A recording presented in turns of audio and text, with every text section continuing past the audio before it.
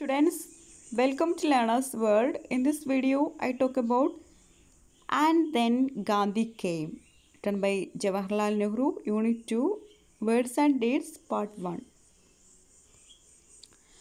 About the author Jawaharlal Nehru. Jawaharlal Nehru, 14 November 1889 to 27 May 1964, was the first Prime Minister of India. He promoted democracy, socialism, secularism and unity. അപ്പോൾ ജവഹർലാൽ നെഹ്റു ഇന്ത്യയുടെ ആദ്യത്തെ പ്രധാനമന്ത്രിയായിരുന്നു. ജനാധിപത്യം, സാമൂഹികത്വം, മതേതരത്വം, ഐക്യം എന്നീ ആശയങ്ങൾ അദ്ദേഹം പ്രചരിപ്പിച്ചു. He adapted modern values to the Indian situation. He was a great writer and he wrote the world-famous books like The Discovery of India, Glimpses of World History and an autobiography. He was awarded the Bharat Ratna, India's highest civilian honor. അപ്പോൾ അദ്ദേഹം ആധുനിക മൂല്യങ്ങൾ Indian സാഹചര്യങ്ങളിൽ അദ്ദേഹം സ്വീകരിച്ചു. അദ്ദേഹം ഒരു പ്രസിദ്ധനായ എഴുത്തുകാരൻ കൂടിയായിരുന്നു. അദ്ദേഹത്തിൻ്റെ ഫേമസ് ആയിട്ടുള്ള ബുക്സാണ് the discovery of India, glimpses of world history and an autobiography. ഇന്ത്യയിലെ പരമോന്നത പുരസ്കാരമായ ഭാരതരത്ന നമ്മുടെ ജവഹർലാൽ നെഹ്റുവിന് ലഭിച്ചിട്ടുണ്ട് എന്നാണ് പറയുന്നത്. Okay, then and the Gandhi came. World War First finally ended, but the peace, instead of bringing us relief and progress, brought us repressive legislation and martial law in the Punjab. People felt humiliated and were angry. അപ്പം അങ്ങനെ ഒന്നാം ലോക മഹായുദ്ധം അവസാനിച്ചു. സമാധാനവും അഭിവൃദ്ധിയും തരുന്നതിന് പകരം യുദ്ധത്തിന് ശേഷമുള്ള സമാധാനം നമുക്ക് പകർന്നു നൽകിയത് അടിച്ചമർത്തുന്നതിനുള്ള ഒരു നിയമ സംവിധാനവും പഞ്ചാബിലെ സൈനിക നിയമവുമായിരുന്നു എന്നാണ് പറയുന്നത്. ഇവിടുത്തെ ജനതയ്ക്ക് അവഹേളനവും കടുത്ത ദേഷ്യവും അനുഭവപ്പെട്ടു. Yet what could we do to change this vicious process? We seem to be in the grip of some powerful monster. Our minds and our limbs were paralyzed. അങ്ങനെ ഈ ഒരു സാഹചര്യത്തിൽ മാറ്റം വരുത്താൻ നമുക്ക് എന്തെങ്കിലും ചെയ്യാൻ കഴിയുമോ? ഒരു ഭീമാകാരനായ രാക്ഷസിൻ്റെ പിടിയിൽ അകപ്പെട്ടതുപോലെയായിരുന്നു നമ്മുടെ മനസ്സും ശരീരവും തളർന്നു പോയി. There were many people without any employment and there was extreme poverty. They did not know where to look for help. അപ്പോൾ ജോലിയില്ലാത്ത ഒട്ടനവധി പേര് അവിടെ ഉണ്ടായിരുന്നു. കൂടെ കടുത്ത ദാരിദ്ര്യവും ഉണ്ടായിരുന്നു. ഒരു സഹായത്തിനായി ആരെ ആശ്രയിക്കണമെന്ന് അവർക്കറിയില്ലായിരുന്നു എന്നാണ് പറയുന്നത്.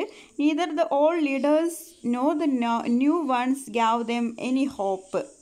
അപ്പോൾ പഴയ നേതാക്കൾക്കോ പുതിയ നേതാക്കൾക്കോ അവർക്കൊരു പ്രതീക്ഷ നൽകാൻ കഴിഞ്ഞില്ല. The big question was how to pull India out of this bad situation. For many years, our people have been offering their blood and toil, tears and sweat. അപ്പോൾ ഇത്തരത്തിലുള്ള മോശമായ അവസ്ഥയിൽ നിന്നും ഇന്ത്യയെ ഉയർത്താൻ എങ്ങനെ സാധിക്കും എന്നതായിരുന്നു വലിയ പ്രശ്നം. അതായത് കാലാകാലങ്ങളായി ജനങ്ങൾ അവരുടെ രക്തവും കഠിനാധ്വാനവും കണ്ണുനീരും വിയർപ്പും സമർപ്പിച്ചു കൊണ്ടേയിരുന്നു. Now the body and soul of India were in a bad shape. Every aspect of our life was poisoned. അപ്പോൾ ഇപ്പം നമ്മളുടെ ഇന്ത്യയുടെ ആത്മാവും ശരീരവും മോശമായ അവസ്ഥയിൽ എത്തിച്ചേർന്നിരിക്കുകയാണ്. നമ്മുടെ ജീവിതത്തിൻ്റെ എല്ലാ തലങ്ങളിലും വിഷം കുത്തി നിറക്കപ്പെട്ടിരിക്കുകയാണെന്നാണ് പറയുന്നത്. And then Gandhi came. He was like a powerful current of fresh air. He was like a beam of light that pierced the darkness, was like a warm wind that upset many things, especially the minds of the working class people. അപ്പോഴാണ് ഗാന്ധിജി വന്നത്. ശുദ്ധവായുവിൻ്റെ ശക്തമായ ഒരു പ്രവാഹം പോലെയായിരുന്നു അദ്ദേഹം. അന്ധകാരത്തിലേക്ക് ചൂഴ്ന്നിറങ്ങിയ പ്രകാശകിരണം പോലെയായിരുന്നു അദ്ദേഹം. ഒരു ചുഴലിക്കാറ്റ് പോലെ ഇവിടുത്തെ സാഹചര്യങ്ങളിൽ അദ്ദേഹത്തിൻ്റെ സ്വാധീനം ആഞ്ഞടിച്ചു. He did not come from top. He emerged from the millions of India. He spoke their language. അപ്പോൾ ഒരു ഉന്നത പദവിയിൽ നിന്നും വന്നതല്ല അദ്ദേഹം. ജനലക്ഷങ്ങളുടെ ഇടയിൽ നിന്നും ഉയർത്തെഴുന്നേറ്റതാണ് അദ്ദേഹം. ആ ജനതയ്ക്ക് വേണ്ടി സംസാരിക്കുകയായിരുന്നു അദ്ദേഹം. He asked the exploiters to get off the backs of the peasants and workers. He asked them to remove the system that produces poverty and misery. അപ്പോൾ ഇവിടുത്തെ പാവപ്പെട്ട തൊഴിലാളികളെയും കർഷകരെയും വെറുതെ വിടാൻ അദ്ദേഹം ചൂഷണം ചെയ്യുന്നവരോട് ആവശ്യപ്പെട്ടു. ദുരന്തത്തിനും ദാരിദ്ര്യത്തിനും കാരണമായ സംവിധാനം മാറ്റണമെന്നും അദ്ദേഹം അവരോട് ആവശ്യപ്പെട്ടു. Political freedom took a new meaning. Many of the things Gandhi said were not accepted by all people. The essence of his teaching was fearlessness and truth. അപ്പോൾ രാഷ്ട്രീയ സ്വാതന്ത്ര്യത്തിന് പുത്തൻ അർത്ഥം കൈവരിക്കുകയായിരുന്നു. ഗാന്ധിജി പ്രചരിപ്പിച്ചിരുന്ന ആശയങ്ങൾ മുഴുവൻ ജനതക്കും ഉൾക്കൊള്ളുവാൻ കഴിഞ്ഞിരുന്നില്ല എന്നാണ് പറയുന്നത്. നിർഭയത്വവും സത്യവുമായിരുന്നു അദ്ദേഹത്തിൻ്റെ ബോധവൽക്കരണത്തിൻ്റെ കാതൽ. ജനനന്മ എന്നും അദ്ദേഹത്തിൻ്റെ മനസ്സിലുണ്ടായിരുന്നു എന്നാണ് പറയുന്നത്. He always kept the welfare of the masses in view. Our great ancient books tell us that. Fearlessness is the greatest gift for an individual or a nation. Fearlessness does not mean just bodily courage, but absence of fear from the mind. അപ്പോൾ ജനനന്മ എന്നും അദ്ദേഹത്തിൻ്റെ മനസ്സിലുണ്ടായിരുന്നു. ഒരു വ്യക്തിക്കോ രാജ്യത്തിനോ കിട്ടാവുന്ന ഏറ്റവും വലിയ വരദാനം നിർഭയത്വമാണെന്ന് നമ്മുടെ പുരാണങ്ങളിൽ പോലും പരാമർശിച്ചിട്ടുണ്ട്. നിർഭയത്വം എന്നതുകൊണ്ട് ഉദ്ദേശിക്കുന്നത് വെറും ശാരീരികമായ ശക്തിയല്ല, മറിച്ച് ഭയമില്ലാത്ത മനസ്സിൻ്റെ അവസ്ഥയാണെന്നാണ് പറയുന്നത്.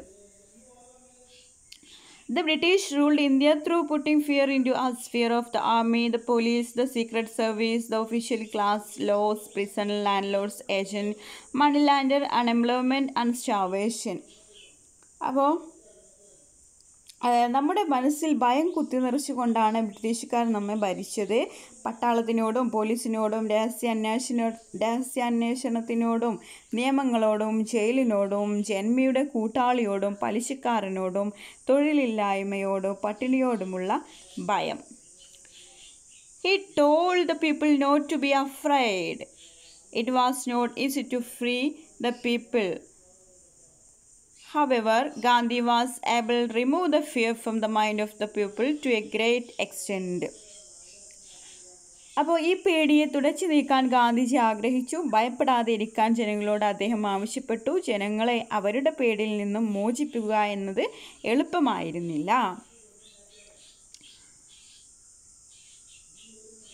Fear is a close companion to falsehood, but truth follows fearlessness. It is not that all the Indians become truthful overnight, but there was visible change in their behavior. അപ്പോൾ എങ്ങനെയൊക്കെയാണെങ്കിലും ജനങ്ങളുടെ മനസ്സിൽ നിന്നും പേടി തുടച്ചു മാറ്റാൻ ഒരു പരിധിവരെ ഗാന്ധിജിക്ക് സാധിച്ചു എന്നാണ് പറയുന്നത്. ഭയത്തിൻ്റെ വളരെ അടുത്ത കൂട്ടാളിയാണ് കാപട്യം. എന്നാൽ സത്യം പിന്തുടരുന്നത് നിർഭയത്വത്തെയാണ് എന്നാണ് പറയുന്നത്. ഓക്കെ, ഒരു രാത്രി പുലരുമ്പോഴേക്കും ഇന്ത്യക്കാരെല്ലാം സത്യസന്ധമായി എന്ന് നമുക്ക് പറയാനാവില്ല. എങ്കിലും പ്രത്യക്ഷമായ ഒരു മാറ്റം അവരുടെ പെരുമാറ്റത്തിൽ കാണാൻ സാധിച്ചു എന്നാണ് പറയുന്നത്. It was A psychological change and people did not need the support of falsehood anymore. അതൊരു മാനസികമായ പരിവർത്തനമായിരുന്നു. അതുകൊണ്ട് തന്നെ കാപ്പട്യത്തിൻ്റെ സഹായം ഇനിയും അവർക്ക് ആവശ്യമില്ലാതായിത്തീർന്നു എന്നാണ് പറയുന്നത്. There was also A psychological reaction among the people. മാനസികമായ ഒരു പ്രതികരണം ജനങ്ങളുടെ ഭാഗത്തു നിന്നും ഉണ്ടായി. They were ashamed. They were ruled by foreigners who degraded and humiliated them. അപ്പോൾ തങ്ങളെ തരം താഴ്ത്തുകയും ആക്ഷേപിക്കുകയും ചെയ്ത വിദേശ ശക്തികളുടെ ഭരണത്തിൽ കഴിയേണ്ടി വന്ന അവർ ലജ്ജിതരായി എന്നാണ് പറയുന്നത്. They had a desire to free themselves from this shameful situation. Whatever might be the consequences, Gandhi was always there as a symbol of uncompromising truth. അപ്പോൾ പരിണിതഫലം എന്തൊക്കെയായാലും മോശപ്പെട്ട ഈ അവസ്ഥയിൽ നിന്നും മോചിതരാവാൻ അവരാഗ്രഹിച്ചു. വിട്ടുവീഴ്ചയില്ലാത്ത സത്യത്തിൻ്റെ പ്രതീകമായി ഗാന്ധിജി എന്നും നിലകൊണ്ടു. What is truth? Truth seems to differ from person to person. എന്താണ് സത്യം? വ്യക്തികളിൽ നിന്നും വ്യക്തികളിലേക്ക് സത്യം വ്യത്യാസപ്പെട്ടിരിക്കുന്നു. My truth may not be your truth. എനിക്ക് ശരിയായിട്ടുള്ളത് നിങ്ങൾക്ക് ശരിയായിരിക്കണമെന്നില്ല. Absolute truth is beyond any one of us. Different people take different views about truth and each person is influenced by his background, training and feelings. അതായത് ഒരാളുടെ കുടുംബ പശ്ചാത്തലം, അയാൾക്ക് ലഭിച്ചിട്ടുള്ള പരിശീലനം, അയാളുടെ മനോഭാവം എന്നിവ അയാളെ ഒരുപാട് സ്വാധീനിക്കുന്നു. അതുകൊണ്ട് തന്നെ സത്യത്തെക്കുറിച്ച് വ്യത്യസ്ത ആളുകളിൽ വ്യത്യസ്തങ്ങളായ കാഴ്ചപ്പാടായിരിക്കും ഉണ്ടായിരിക്കുക എന്നാണ് പറയുന്നത്. We can, however, say that for an individual truth is what he himself feels and know to be true. I do not know of any person who holds to the truth as Gandhi does. അതുകൊണ്ട് ഒരു വ്യക്തി അനുഭവിച്ചിട്ടുള്ളതും അറിഞ്ഞിരിക്കുന്നതുമായ സത്യം എന്താണോ അതായിരിക്കും അവനെ സംബന്ധിച്ച് സത്യമായിട്ടുള്ളത്. ഗാന്ധിജി സത്യത്തെ മനസ്സിലാക്കിയതുപോലെ മറ്റൊരാൾക്ക് കഴിഞ്ഞിട്ടുണ്ടോ എന്ന് എനിക്കറിയില്ല. Gandhi influenced millions of people in India in varying degrees. Some changed completely, others were affected only partly. അപ്പോൾ ഭാരതത്തിലെ ജനലക്ഷങ്ങളെ വ്യത്യസ്തമായ രീതികളിൽ ഗാന്ധിജി സ്വാധീനിച്ചിട്ടുണ്ട്. അതിൽ കുറച്ചു പേരിൽ മുഴുവനായും മാറ്റം സംഭവിച്ചു, മറ്റു ചിലരിൽ ഭാഗികമായിട്ടും മാറ്റം സംഭവിച്ചു. Different people reacted differently and each one had is on answer about the change. അപ്പോൾ മാറ്റത്തിനെ കുറിച്ച് ഓരോരുത്തർക്കും അവരുടേതായ കാഴ്ചപ്പാടുകൾ ഉണ്ടായിരുന്നു എന്നാണ് പറയുന്നത്. His call for action was twofold. One involved in challenging and resisting foreign rule. The other was fighting against our own social evils. അപ്പോൾ അദ്ദേഹത്തിൻ്റെ പ്രവർത്തികൾ രണ്ടു തരത്തിലായിരുന്നു. ഒന്ന് വിദേശ ശക്തികളെ വെല്ലുവിളിക്കുന്നതും പ്രതിരോധിക്കുന്നതുമായിരുന്നു. നമ്മുടെ തന്നെ സാമൂഹിക തിന്മകൾക്കെതിരെ പോരാടുക എന്നതായിരുന്നു രണ്ടാമത്തത്. The principal aims of the Congress were freedom through peaceful means, national unity, solution of minority problems, improvement of the depressed classes and the ending of untouchability. അപ്പോൾ സമാധാനത്തിലൂടെയുള്ള സ്വാതന്ത്ര്യം നേടിയെടുക്കൽ, രാജ്യത്തിൻ്റെ ഐക്യം, ന്യൂനപക്ഷങ്ങളുടെ പ്രശ്നപരിഹാരം, അടിച്ചമർത്തപ്പെട്ടവരുടെ ഉയർത്തെഴുന്നേൽപ്പ്, തൊട്ടുകൂടായ്മയുടെ അവസാനം എന്നിവയായിരുന്നു കോൺഗ്രസിൻ്റെ പരമോന്നതമായ ലക്ഷ്യങ്ങൾ. The main supports of the British rule were fear, prestige, the cooperation of the people, and certain classes that benefited from the British rule. അപ്പോൾ ഭയം, ഗമ, ബ്രിട്ടീഷ് ഭരണത്തിൽ നിന്നും ഗുണം ലഭിക്കുന്ന ഒരു കൂട്ടം ജനങ്ങളുടെ സഹകരണം എന്നിവയാണ് പ്രധാനമായും ബ്രിട്ടീഷ് ഭരണത്തെ പ്രോത്സാഹിപ്പിച്ചിരുന്നത്. Gandhi attacked these. He asked the title holders to give up their titles. Only a few responded, but the popular respect for the British given titles disappeared. അപ്പോൾ ബ്രിട്ടീഷ് പദവികൾ ഉള്ളവരോട് അത് ഉപേക്ഷിക്കുവാൻ അദ്ദേഹം പറഞ്ഞു. വളരെ കുറച്ച് പേര് മാത്രമാണ് അതിനോട് നല്ലതായി പ്രതികരിച്ചത്. ഇതോടെ ബ്രിട്ടീഷുകാർ അനുവദിച്ചു കൊടുത്ത പേര് കേട്ട ചില പദവികൾ അപ്രത്യക്ഷമായി എന്നാണ് പറയുന്നത്.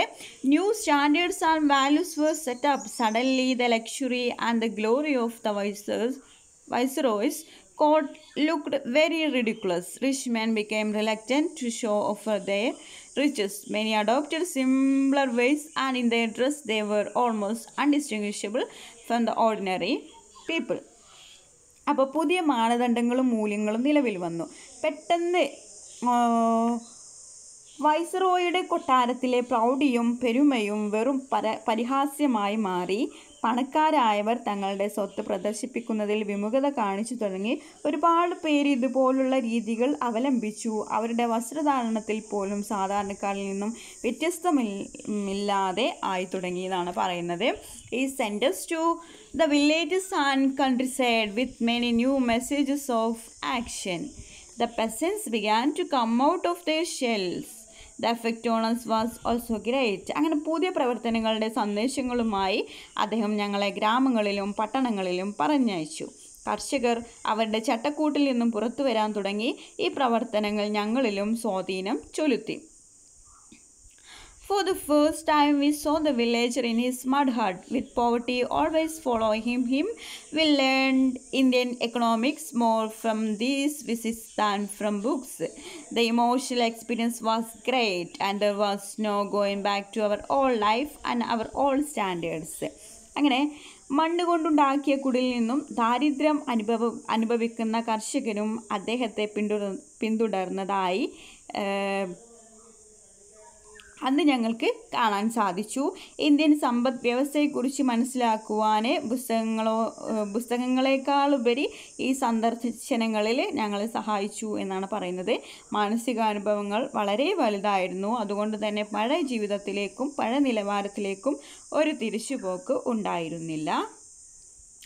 What kind of India did Gandhiji want? He said he would work for an India where the poorest shall feel that it is their country.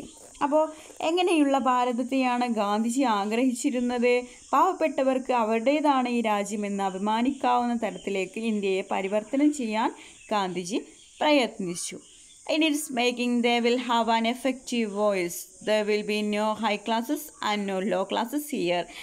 All communities should live in harmony. There will be no untouchability. There will be no intoxicating drinks and drugs. Women will enjoy the same rights as men, although he was proud of his Hindu inheritance. He tried to make it universal, which would include all religions within its fold. He said Indian culture is neither Hindu, Islamic nor any other completely. It is a mixture of all. He wanted the culture of all lands to be blown about his house as freely as possible, but he refused to be blown off his feet by any.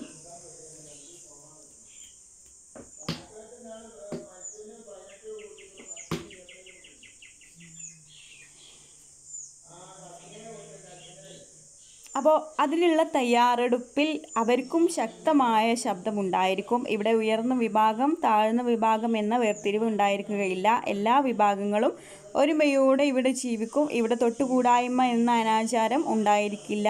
ഇവിടെ ലഹരി പകരുന്ന പാനീയങ്ങളും ലഹരി മരുന്നുകളും ഉണ്ടായിരിക്കില്ല. പുരുഷന്മാരെ പോലെ സ്ത്രീകൾക്കും എല്ലാ അവകാശങ്ങളും ഉണ്ടായിരിക്കും.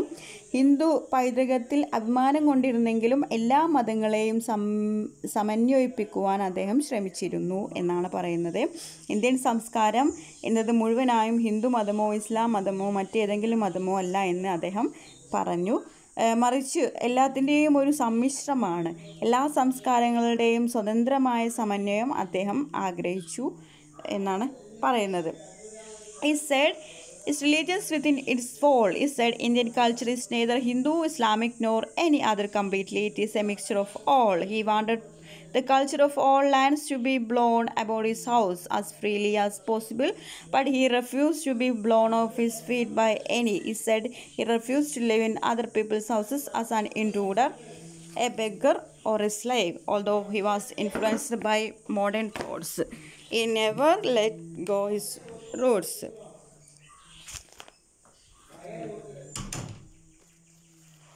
അപ്പോൾ അദ്ദേഹം പറയുന്നത് എല്ലാ സംസ്കാരങ്ങളുടെയും സ്വന്തമായ സമന്വയം അദ്ദേഹം ആഗ്രഹിച്ചു.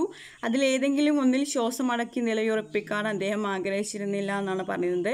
മറ്റുള്ളവരുടെ സ്ഥലങ്ങളിൽ ഒരു ഭിക്ഷക്കാരനെ പോലെയോ ഒരു അടിമയെപ്പോലെയോ ജീവിക്കുവാൻ അദ്ദേഹം വിസമ്മതിച്ചിരുന്നു. നൂതന ആശയങ്ങൾ അദ്ദേഹത്തെ സ്വാധീനിച്ചിരുന്നെങ്കിലും അദ്ദേഹത്തിൻ്റെ വിശ്വാസങ്ങളെ അദ്ദേഹം ഉപേക്ഷിച്ചിരുന്നില്ല എന്നാണ് പറയുന്നത്. Gandhiji was full of vitality and self-confidence. He had an unusual kind of power. He stood for equality and freedom for each individual. അപ്പോൾ ഗാന്ധിജിയിൽ നിറഞ്ഞു നിന്നിരുന്നത് വീര്യവും ആത്മവിശ്വാസവുമായിരുന്നു. ഒരു അസാധാരണമായ ശക്തി അദ്ദേഹത്തിൻ്റെ കൈവശം ഉണ്ടായിരുന്നു എന്നാണ് പറയുന്നത്. He fascinated the messages of India and attracted them like a magnet. For the people, he seemed to be a link between the past and the future, making the bad present a stepping stone for a future life of hope. He brought about a psychological revolution not only in his friends but also in his enemies and even the neutrals who would not decide what to think and what to do. അപ്പോൾ ഓരോ വ്യക്തിക്കും സ്വാതന്ത്ര്യവും സമത്വവും ലഭ്യമാക്കാൻ അദ്ദേഹം പ്രയത്നിച്ചു. ഭാരതത്തിലെ ജനലക്ഷ്യങ്ങളെ അദ്ദേഹം ഒരു കാന്തത്തിലേക്കെന്ന പോലെ തന്നിലേക്ക് ആകർഷിപ്പിച്ചു. പുത്തൻ പ്രതീക്ഷകൾ നിറഞ്ഞ ഭാവിയിലേക്ക് തങ്ങളുടെ ഭൂതകാലത്തെയും ഭാവി കാലത്തെയും ബന്ധിപ്പിക്കുന്ന കഷ്ടതകൾ നിറഞ്ഞ വർത്തമാനകാലം എന്ന ചവിട്ടുപടിയായിരുന്നു ഇന്ത്യക്കാർക്ക് ഗാന്ധിജി. എന്തു ചെയ്യണം, എന്തു തീരുമാനിക്കണം എന്നറിയാത്തവർക്കും തൻ്റെ മിത്രങ്ങൾക്ക് എന്ന പോലെ തന്നെ ശത്രുക്കൾക്കും ഇടയിൽ ഒരു മാനസിക വിപ്ലവം അദ്ദേഹം സൃഷ്ടിച്ചെടുത്തു എന്നാണ് പറയുന്നത്. I conclude here. Thank you for watching our video. If you are interested, please subscribe, comment, share.